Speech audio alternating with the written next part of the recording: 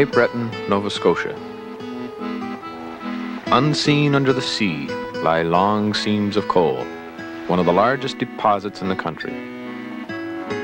In the 1920s, the extraction and exploitation of this wealth led to an epic struggle between the miners of Cape Breton and the British Empire Steel Corporation of Montreal.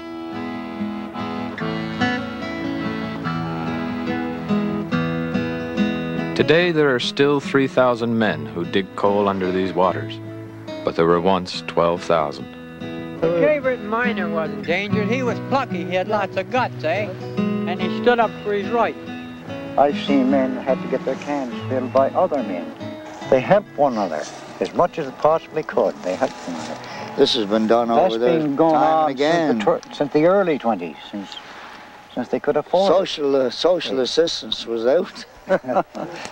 People want to say Cape Bretoners this or that, and they're still the best people in the world. Let's go down the back, sir.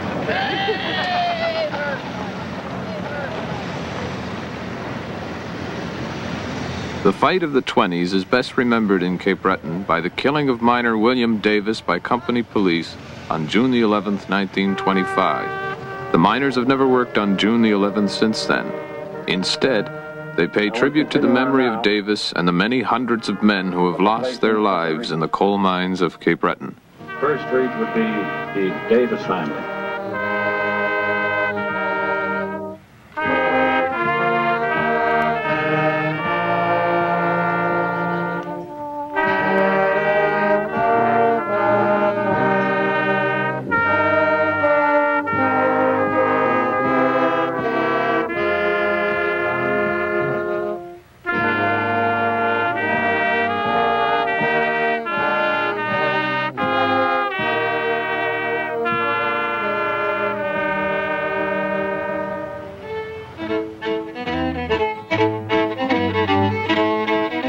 Large-scale industrial capitalism came to Cape Breton in the 1890s, when most of the island's 30 small mining companies were merged into one large monopoly called the Dominion Coal Company, invention of Boston financier H.M. Whitney.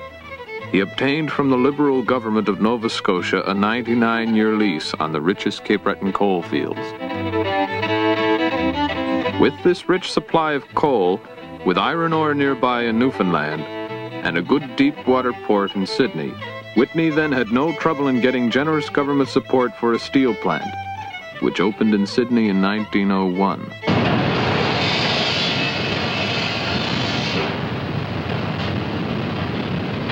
Hereafter, declared Whitney, my life and work will be one with the people of Sydney. Within a year, he sold both the steel plant and the coal mines to a group of Montreal and Toronto financiers.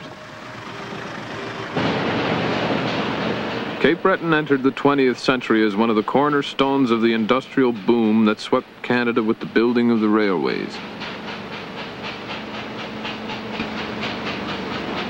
On the eve of World War I, the production of coal was 3 times higher than it had been when Whitney arrived, and the population of industrial Cape Breton had more than doubled to 75,000 people.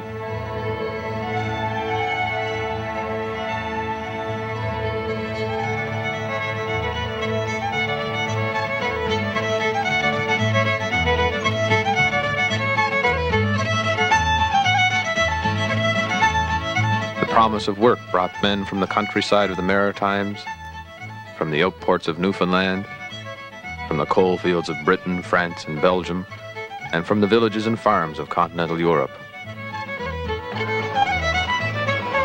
Booming towns like Glace Bay, New Waterford, Donkin, and Sydney mines were producing almost half of Canada's coal. And within these towns, Cape Breton coal miners developed a strong sense of community solidarity and working-class consciousness. It was based on a hatred for the shifting absentee owners and their local managers, the harsh conditions of work in the mines, the poverty level of pay, and the traditions of Scottish culture and labor history.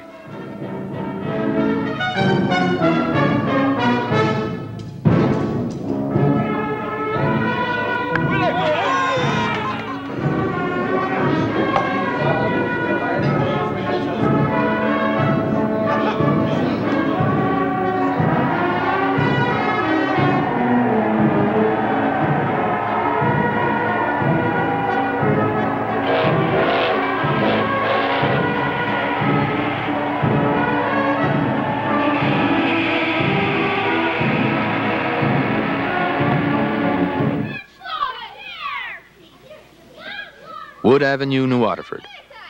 In these houses, the pioneer spirit of that age can still be found. How are you, old bugger? Oh, Agnes. How are you? Too bad. You haven't changed the gold there in bit. Yeah. Happy to see you again. Look well, boy. Yeah. I was surprised to hear that you were living. I thought you were gone. Oh, Lord. Oh, mate, they're not ready for me yet, mate. Not ready yet. Not ready. I guess you were as old as I am. Hey, I'm 82. 82. You're 2 years on me. Hey? I'll be 80 next month. 80. Well, we pretty near went to the same school, didn't we? Yeah. Or ABCs, but we're doing the same. Well, I had grade 4, Mickey. What did you have? Grade 6. Oh, you're way ahead of me. You're an academic. I suppose you went in the pit as young as I did. I went in the pit, traveling with the deputies when I was about 13 years old. Same as myself. Yeah, I went to number 3. Number 3 down at the... Grace Bay, yeah. The way. Yeah, that's where I started, 1908. The way. 13 years old.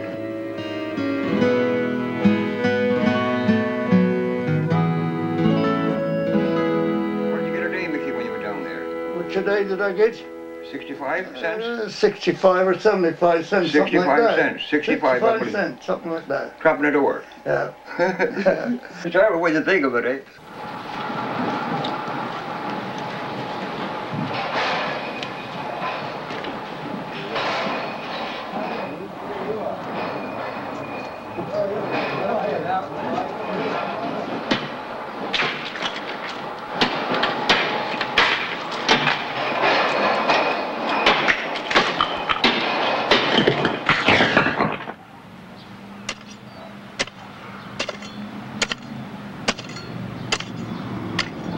Miners are very independent. They run the mines. They're away from the environment. They're not brainwashed.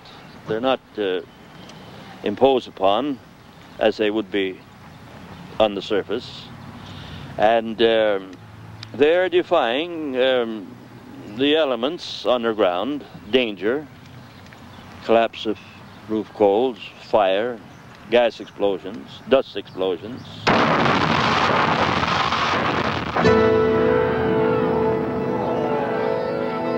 My father met with an accident. He lost his both eyes, part of his hand. Yeah. In 1919. He got $55 a month now for 10 children home. That's the amount he got for it. Losing his eyesight and half of one hand. He come through and he lived for a long time after that. That's all he got out of it. He just stayed home. That's when I had to go to work then in 1921. If they did, I'd have been in. To help keep the house. You worked 12 hours, I guess, when you started first. 12 when I first started, 12 hours a day. Some days in the coal mine you'd be wet from daylight until dark. Well, from the time you go in out, you go home. You'd be soaking wet, you know. Dampness in the ground, in the underground, and probably you'd be in a wet place and soaking wet all day long. Now that would carry on for probably months and months. There was no such a thing as unemployment insurance at that time. You kept your place in shape and your mind in shape in order that it was going to work, and that was your livelihood.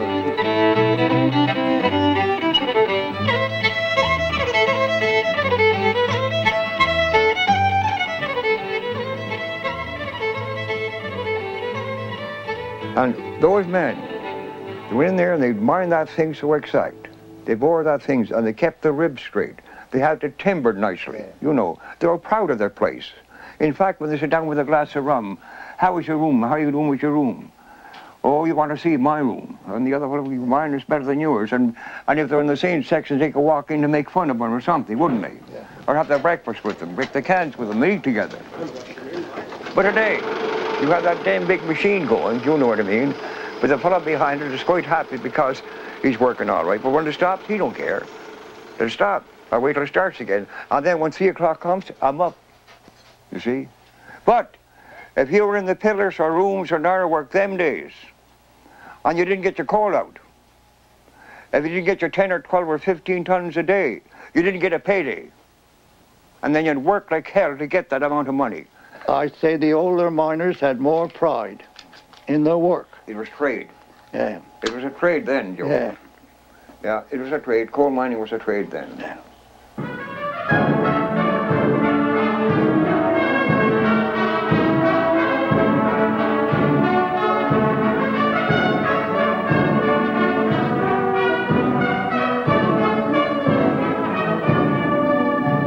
They used to pick at that time, not the machines. They can shop. When they go down there and could come home about 5 o'clock, I think they needed to rest.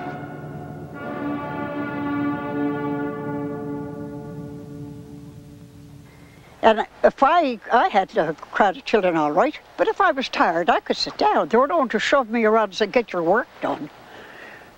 So I think the poor miners, they really had it hard. But I say, both men and women worked hard, because we had to work hard to keep the keep the coal dust down. Oh yes, we had to do all that work. But what I mean, if it wasn't done today, and we say we'll do it tomorrow, well, the miners couldn't do that. They had to do it today, and tomorrow was another day. It's a question of survival, a question of living. They have to work. You have to go out early. You have to strain your guts all day to make a small day's pay. And that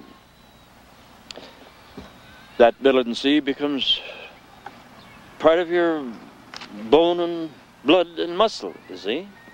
We meet today in freedom's cause and raise our voices high. We'll join our hands in union strong to battle or to die. Hold the fort, for we are coming, Union men be strong. Side by side we battle. To take on a monopoly the size of Dominion Coal Company, the miners needed a union the size of the United Mine Workers of America, which had been able to win the 8-hour day for American miners. Cape Breton miners organized District 26 of the UMW in 1909 and had to strike immediately to win recognition from the company.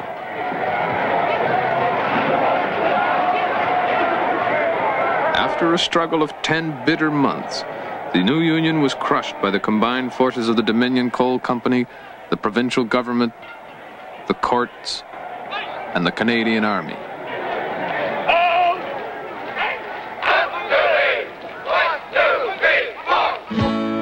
Most of the organizers of that strike were blacklisted from the mines for the rest of their lives. Many of them left Cape Breton to find work out west or in the States. But some stayed home to keep the UMW alive and to start organizing a workers' party. One of them was a graduate of the militant coal unions of the Scottish Lowlands, a man called James B. McLaughlin. I'm going to speak as I feel about McLaughlin, boy. McLaughlin was a courageous, a good, honest, straight labour leader. Indeed he was. I think McLaughlin was about one of the best labour leaders that ever was in Nova Scotia.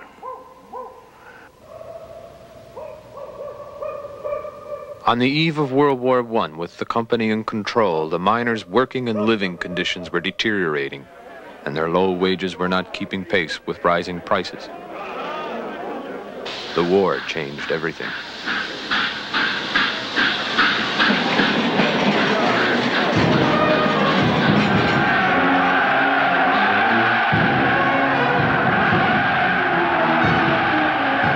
I had 2 brothers killed in that war.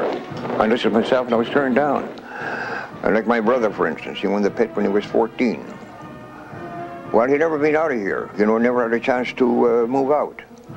And he was only one of the thousands like him around the mining communities around Cape Breton Island. And adventure-like, let us get into this thing and get out of here. You know, get out of the pit and we'll come back alive sometime. We'll come back sometime.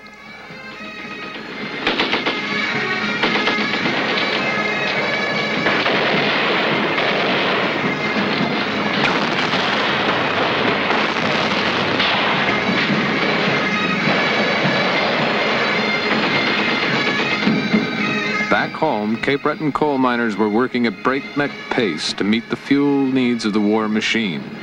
On July 26, 1917, disaster struck at New Waterford.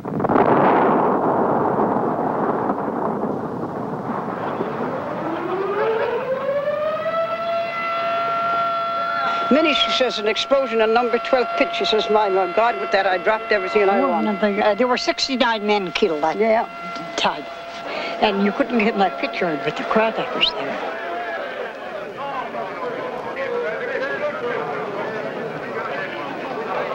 Yes, they had to tell them push back and catch the gas to come up and might catch some of them. The woman of the next end, she had a little boy, 15. His father asked me to go down. They didn't know for sure because his father was working at 16. And I went down, but I didn't come back to tell her that he was killed.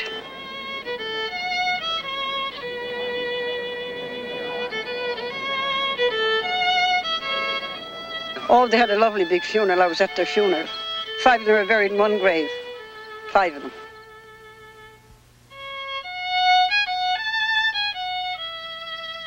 The coroner's jury charged the company with gross neglect in enforcing safety standards.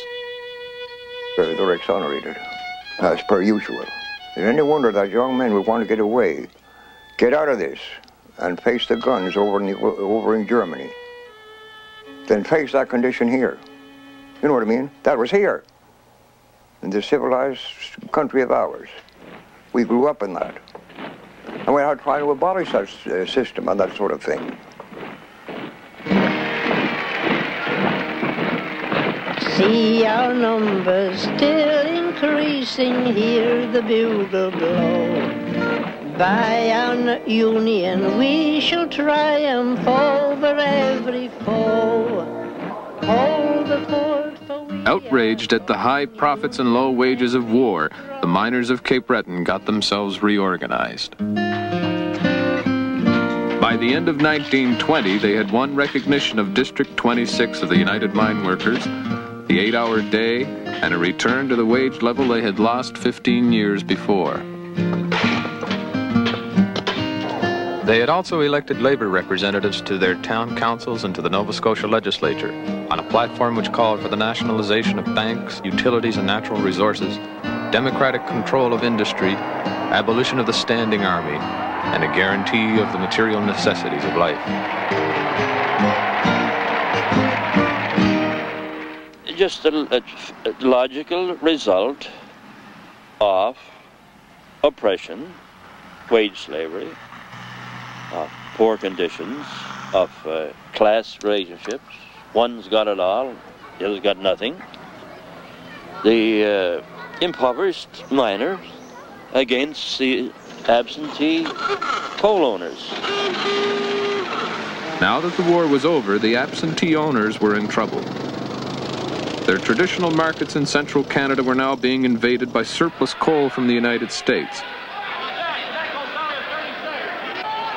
Just when the industry needed good management, Cape Breton coal fell into the hands of a group of financiers led by Roy Milhouse Wolven of Montreal. They bought out all steel and coal companies of any size in Nova Scotia and merged them with a collection of lumber and sawmills, ship lines and shipyards to form the largest industrial consortium in Canada at the time. They called it BESCO, the British Empire Steel Corporation, based it on watered stocks and determined that the whole flimsy structure would be held together by profits from Cape Breton coal. Roy Wolven declared war on the miners in 1922 by announcing that their wages would be cut by 1/3. The miners were now ready to put up a fight. District 26 called for the complete overthrow of the capitalist system and shut down the mines for the first time since 1909. This time, the towns and the union solidly united to organize relief and to police incoming traffic for strikebreakers and illegal liquor.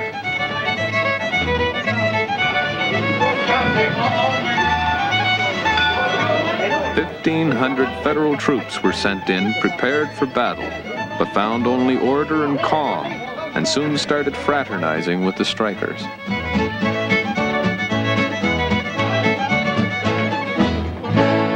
J.B. McLaughlin had been elected Secretary-Treasurer of District 26 the day the strike began. He used to get up, he'd bang the table and bang his knees. And gentlemen, he said, this British Empire Steel and Coal Corporation, do you know how much money they got? And you took a whole lot of dollar bills, dollar pieces, that big, he said. And you started in Sydney.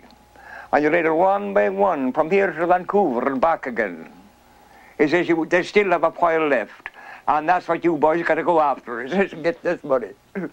The miners went after the company so effectively that the Nova Scotia government was forced to intervene. Within 2 weeks, the wage cut was reduced by half. Roy Wolven called this a concession to the Bolshevists and threatened that grass would grow in the streets of Sydney unless the radicals were driven out of Cape Breton.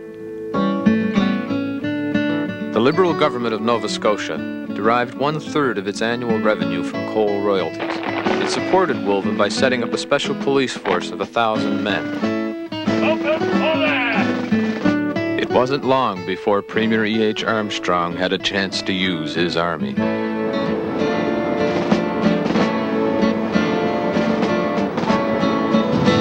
At the BESCO steel plant in Sydney, 3,000 men worked 11 hours on the day shift, 13 hours on the night shift, 7 days a week, yet faced repeated layoffs and wage cuts, like the miners.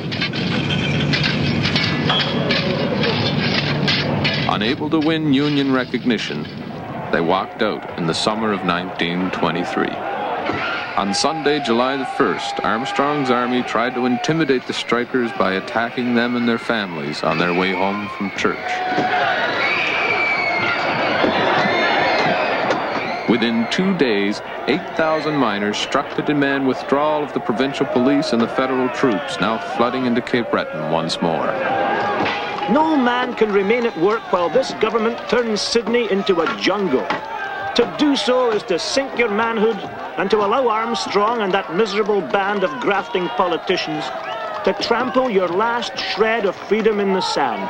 This call for a political strike earned McLaughlin 2 years in Dorchester Penitentiary on a charge of seditious libel, with Premier Armstrong's own Attorney General acting as chief prosecutor.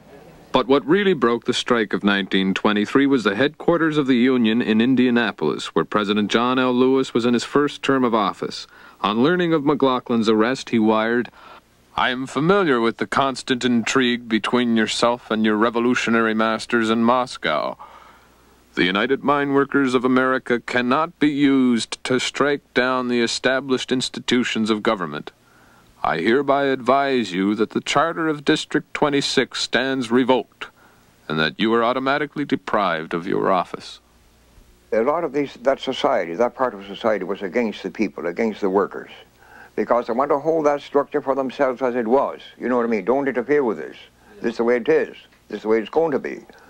And anybody who started to change this thing will handle you right. And that's why they handled Jim McLaughlin. And that was only to throw the fear into others that might attempt to do that. Don't you run anybody before Parliament. Don't do this. Leave us alone. And you fellas just go down the pit and dig coal and we're all set here. That is what the story is.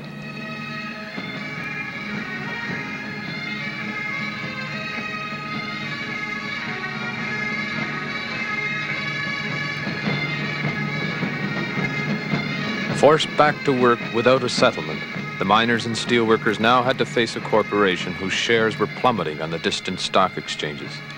They had to make do with never more than 2 days' work a week, and often with none. For home fuel, they opened their own bootleg coal mines, wherever the coal seams crept close to the surface. For food, only charity, union funds, and credit at the company stores kept Cape Bretoners from dying of starvation. In the gloom of mighty cities, amid the roar of whirring wheels, we are toiling on like chattel slaves of old, and our masters hope to keep us ever thus beneath their heel, and to coin our very lifeblood into gold. But we have a glowing dream, just how fair this world would seem, when each man can live his life secure and free, when the earth is owned by labor and there's joy and peace for all, in the commonwealth of toil that is to be. Concerned only to maintain profits, the company announced another wage cut in March 1925, and this time tried to break the miners' resistance by cutting off credit at the company stores. The miners took the challenge and struck once again. Almost as soon as they were out, BESCO Vice President J.E. McClurg declared, "It's a game of poker. We hold the cards. Things are getting better every day they stay out. Eventually they'll come crawling to us. They can't stand the gaff." The sympathy of the whole country now turned to the strikers. Relief poured in, even from John L. Lewis, and the miners stood the gaff for 3 months. The climax came at the New Waterford power plant, controlled until June by the strikers.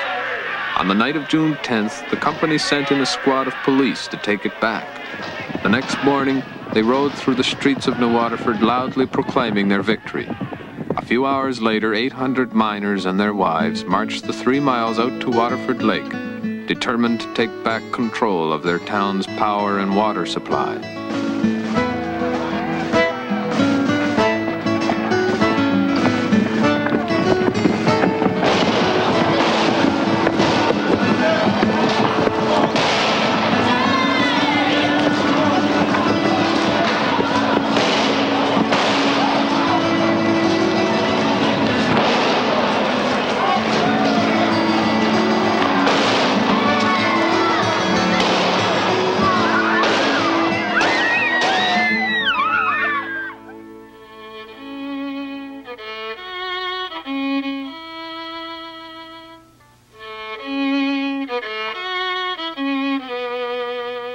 With William Davis dead and 5 others wounded, the miners and their wives fought back with their bare hands.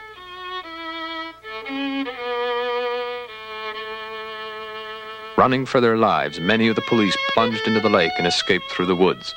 The remainder were captured, stripped, and marched to the town jail.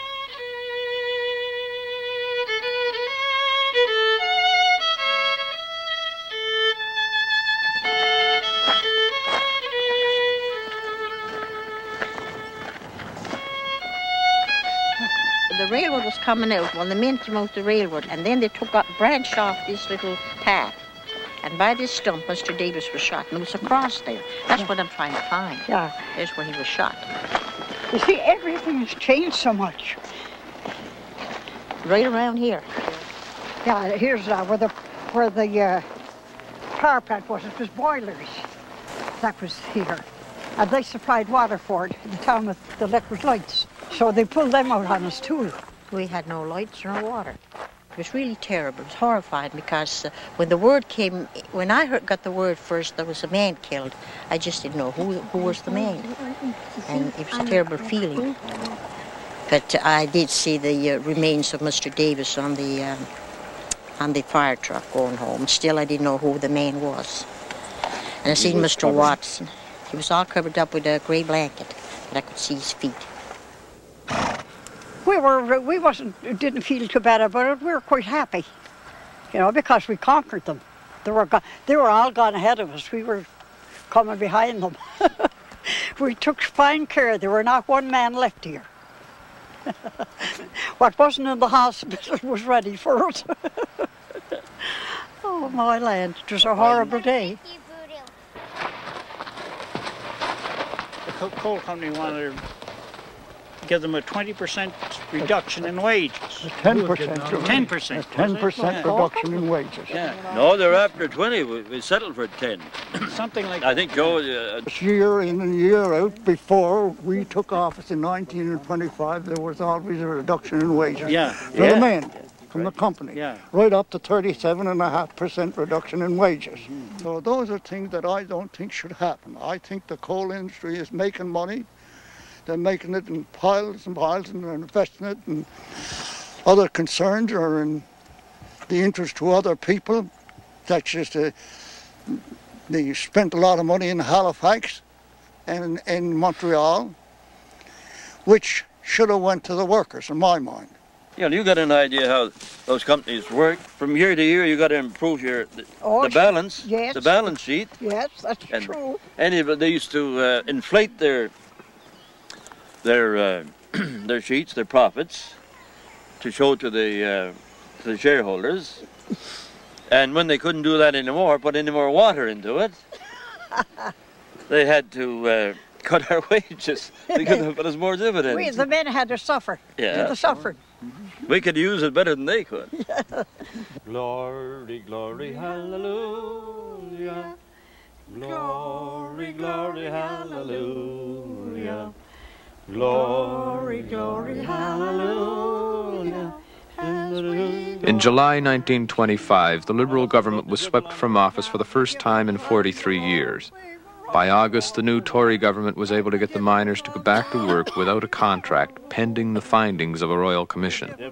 In January, the Royal Commission denounced the company for poor housing and sanitary conditions, but approved the wage cut.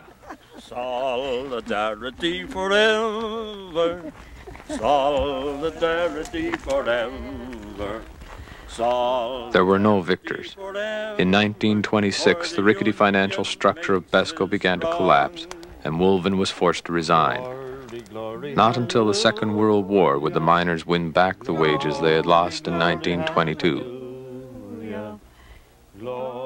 The coal and steel industries of Cape Breton have never regained their earlier prosperity. Drained for so long by private corporations, they had to be taken over by the federal and provincial governments in 1967 in order to keep them alive. Through the unions and through the political movement, we were able to make some changes. But still there's some of it left to be done yet. Quite a bit of it.